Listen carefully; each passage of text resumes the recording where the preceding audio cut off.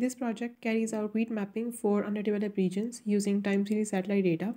And since these underdeveloped regions are data sparse, we propose a superpixel-based active learning framework as a solution. The global food crisis is a long prevailing issue, and with each passing year, we've seen that the number of people facing food shortage is on the rise.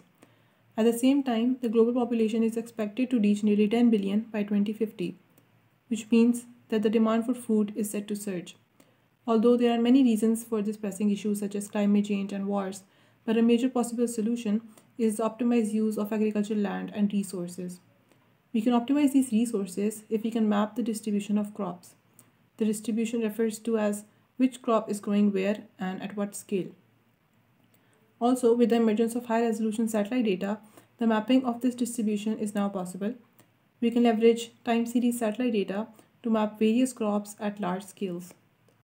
These crop maps can then help the government, the policymakers, and the farmers to ensure food security, optimize the yield of the crops, and conserve the resources by making data-driven decisions.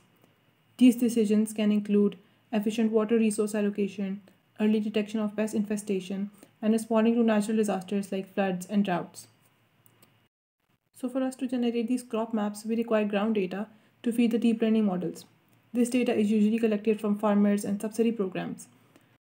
However, if we focus on the underdeveloped countries that are resource deficient, collection of this data becomes nearly impossible, which eventually hinders the generation of large-scale crop maps. Therefore, as a solution, we put forward a complete framework that eliminates the need of manual data collection from farmers to generate large-scale crop maps in data-sparse regions. This framework intelligently annotates unlabeled data and only queries a human labeler for annotations at locations where the system itself becomes uncertain. The human labeler then visually interprets the satellite data for correction and feeds the data back to the framework. The results highlight that the system reduces the labeling effort to only 13% and allows us to generate crop maps for preceding years as well, for which no reference data is available. The crop maps generated from this framework, which are displayed here, show that the crops are precisely identified. The field boundaries are also accurately delineated, even though these underdeveloped countries exhibit small-scale fields and a diverse distribution of crops within a small area. Moreover, the framework has the potential to generalize to other regions as well, even though satellite data is largely affected by the spatial, the temporal, and the spectral characteristics of a region. This proposed approach not only enables the acquisition of large-scale crop maps with minimal resource utilization, but also lays the foundation for sustainable and cost-effective solutions. It empowers the underdeveloped regions to make more informed decisions about agricultural practices and resource allocations, hence supporting the food security efforts.